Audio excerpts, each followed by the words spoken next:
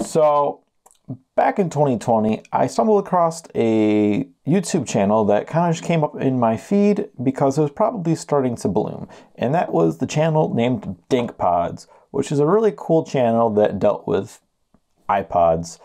Essentially an obsolete piece of technology that has very limited value to people because a lot of people have phones.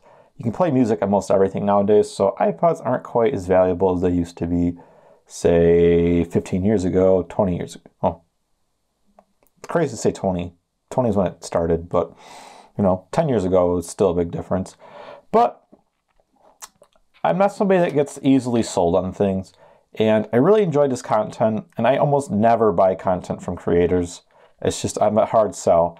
But the more I listened to his videos and stuff, the more I kind of started to look into audio. I got Grados and I got some happy ears because he knows some stuff about audio. And honestly, audio is just something that I personally don't know very much about. So I kind of gave these things a go.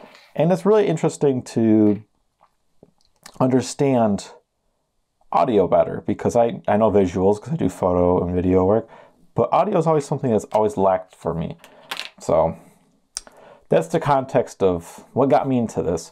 So back in the day, I think back in 2009, I had an iPod Nano, which was a 4th generation. It was the one with the smaller screen and the circular click wheel, and they're super thin, and they had like an ovular shape to it.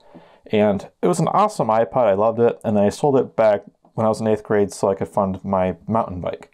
So whatever, years go by, and then I stumbled across those videos, and I couldn't help myself but to want to go back and try it again. So I did, and I bought another copy back, and I enjoyed it. And I kind of forgot about something I had, even though it's kind of been a long pursuit of getting it to work. It's an iPod that is probably not talked about very often, and you probably haven't even heard it on DinkPods very much because it's quite a specialty because it's also another pretty limited marketed iPod. So it's a 4th generation iPod Shuffle. I bought this thing back in 2010 or so. I think it was like a year and a half old when I picked this one up used on eBay. And this is a 2 GB model. They went up to 4. So what's cool about these iPods is they look super sexy in terms of what an iPod could. I mean, sexy meaning flash drive to most people, but yes, it's not the craziest design, but it's so simple and it's nice and it's round, smooth, whatever. It's got the Apple signature shapes to it and no screen. So super, super, super, super, super cool because it's so small and easy just to store away. My ideas for it were always to be able to ride a bike with it and just have it out of the way, and in case I fall, I'm not going to ruin it. So super cool. However, this was the first Apple thing that I've come into contact with being self-sabotaged, if you want to say, in the traditional Apple sense of blocking things if you don't use their own genuine accessory.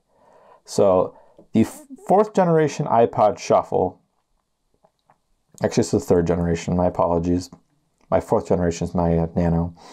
But the 3rd generation iPod Shuffle used to use the headphones at the time to control the music. You have a switch on the top for your shuffle and replay, I guess if you want to call it. It's probably a better name for that or a more appropriate name. I just can't remember it at the moment. But anyways, it'll cycle through music in order. So it was fine back in the day, unless if you wanted to use other headphones. Because then at that point, you were kind of screwed because you can't control whether you want to play and stop the music. You can't control the volume, which is the biggest problem ever. And you can't skip songs. You can't go back. You just kind of have to let it go and do its thing at whatever volume it's at.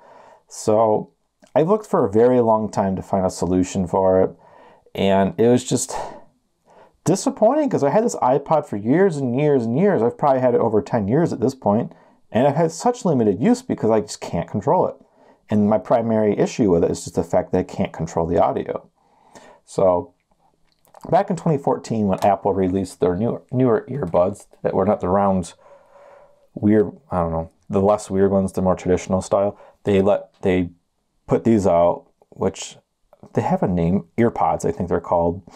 And I was so excited because they had the inline remote on them. So I'm like, okay, well, it's an Apple headphone. And honestly, for the day they came out, the headphones for me were super impressive. Also, not being a huge audiophile or anything, but they were sufficient for me.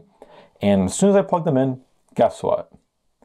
They still don't work with the iPod. You can't control the volume, you can't skip songs, you can't pause, you can't stop, and you can't play. So it was a huge bummer, and I was never able to use the iPod like I was always hoping that I'd be able to. So through my pursuit of trying to find a solution, I stumbled across an adapter on eBay. This eBay adapter essentially looks like an Apple cable with a 3.5 millimeter headphone jack that has the 3 contacts on it that goes to another male, but with only 2 contacts, which would be the right and left. And what's cool about that is I can use it in my car now. However, the offset for the remote is towards the other side of the cable, so when I'm using my car, I'd have to reach inside of my armrest to even use it, so honestly, not very useful. But from that, I was able to control the volume of the iPod, so I could set it and then just use it for the rest of the day with headphones at the volume that's set at. But still not good enough. It's just a really poor way of listening to your music. So a little while ago, it was about maybe a month ago, I finally stumbled across what I've been looking for forever. And I came across this. This is essentially the inline controller that lets you control the iPod and also listen through your headphones. So it has the male 3.5 millimeter with the 3 bands, so you have your control and right and left, and it goes through the controller and it goes to your female headphone jack. So at that point, you can plug whatever headphones you want to in it, and you're able to still control this, and you're still able to adjust the volume and listen to, with the headphones that you wanted to listen to in the first place. So I did some research at some point, a couple points actually, because I really wanted to get this to work. And there were about 2 or 3 solutions that I could find. There was a Belkin adapter, there was an iLove adapter, and there was a controller that was a sleeve that went over the whole entire iPod and had 3 buttons on it. The controller that had the sleeve was the one I really wanted to find, but they're super hard to find, and I looked on eBay this month to see if there were any even for sale, because they're pretty rare at this point, because who's going to hold on to one, especially for such an old, crappy iPod. And somebody had a brand new in a box that sold for $120. So, unfortunately, I probably won't ever find one of those. But you know what? That's okay. Ever since I found the adapter, now I can use this, which is awesome. So this is a new one I've got that I'm looking to sell. I got a few of them. But this is the actual adapter here. So, like I said, female headphone jack, 3.5 millimeter, goes to inline controller, which you can see here has the volume button at the top. Middle is your start, stop, and the bottom is your lower volume. So essentially your button configuration, only having 3 buttons, does cover an array of controls. So you plug this into your iPod, okay. You turn it on and plug whatever headphones you want to in it. So I'll just throw my earbuds in here just for reference. So it's playing music right now. You can't hear it, but whatever, that's fine. And let me turn off my music. So you have your volume up here. You can also see that the iPod will register with it too.